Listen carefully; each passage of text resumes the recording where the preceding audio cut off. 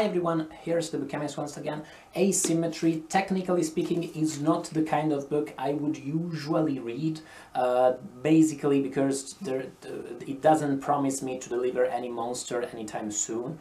But then I read a random article about it and I found out that the author, Lisa Halliday, despite being an American, currently lives in Milan. She moved to live there, which told me that of course she's an enlightened woman and I had to read her debut novel. It had to be great. I had no idea it was going to be this great. I was completely mind blown. This is hands down one of the best books I've read in recent months, without getting too thrilled about it. Talking about it is going to be difficult because I never talk about the plot in my reviews, and I try never to spoil any type of reading pleasure whatsoever. But in order to fully convey the genius nature of this book, I would have to talk about its structure. In this way, it is exactly as with Ayelet Waltzman's Love and Treasure, which is a book, my favorite book actually, I read last year. I will try my best. Just know, I'll just say that throughout the first 100 pages of this book, I liked it, I thought it was great and it was an amazing and addictive read.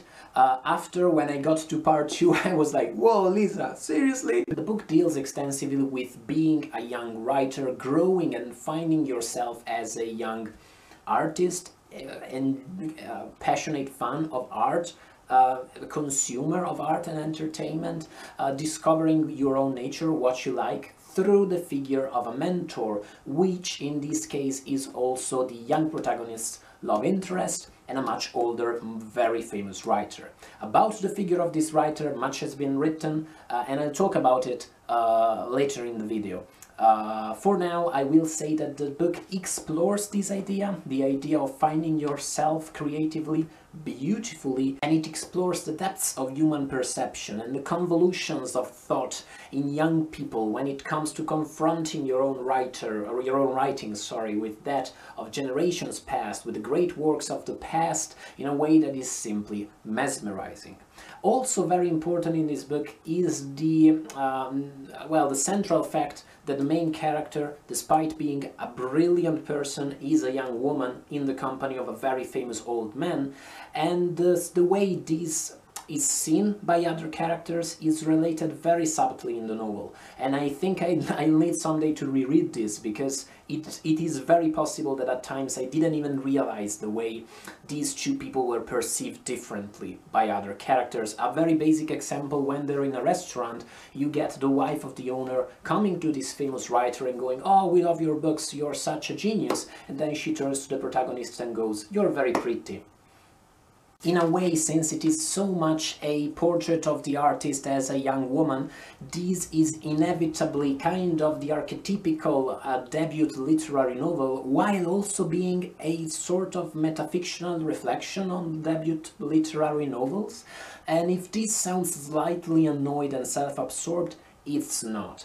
Keep in mind, and this I think should tell you how great a book this is, that the young protagonist is obsessed with literature. I do not particularly know well at all people such as Norman Mailer, Camus, Primo Levi I know superficially but not well, and she's obsessed with classical music, I think jazz, and other types of music. I do not even know what genre they fell into, and I still love the book. It's not like sometimes I've had people telling me that I like The Brief Wondrous Life of Oscar Wilde by Junot Díaz. Brilliant masterpiece of a novel, because it deals so extensively with nerd culture, Dungeons and Dragons, comic books, role-playing games, and stuff I like a lot outside literature.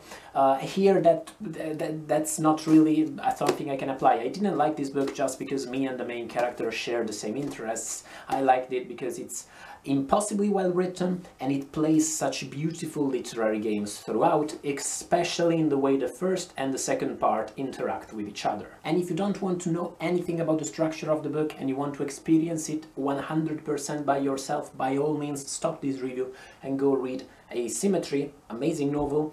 I'm not going to spoil you the structure at all, but I'm going to discuss it a tiny bit further by saying that I do not know, I sincerely don't know if this was 100% engineered by Halliday itself, But the second part of Asymmetry is precisely a representation of all those concerns when it comes to, starting and finding your voice as a writer and writing a debut novel that are explored in part 1. Part 2 reads very much as if a very talented writer, well into his or her career, had written a debut novel with the explicit purpose of writing a debut novel the way writers usually do. The novel, despite being about a life that is very different from the writer's, deals with the writer's passions when it comes to culture, when it comes to literature and music, deals with their concerns, deals with their preoccupations as an artist. Inevitably, it has those slightly metafictional moments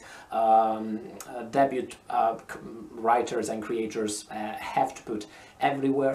And I'm not saying that I am not sure this is engineered because I distrust Halliday's skills as a writer. Far from it. If this is all spontaneous, that's equally impressive. It's just that it works so well. It's just that, as mentioned, this reads like the book of a truly amazingly skilled writer who knows debut literary novels so much. They can write one, they can basically engineer one. Also, of course, this is Halliday's debut novel, so maybe that was all entirely spontaneous and she just listened to what she wanted to write and came up with a debut novel that reads like, again, the archetype of all debut novels.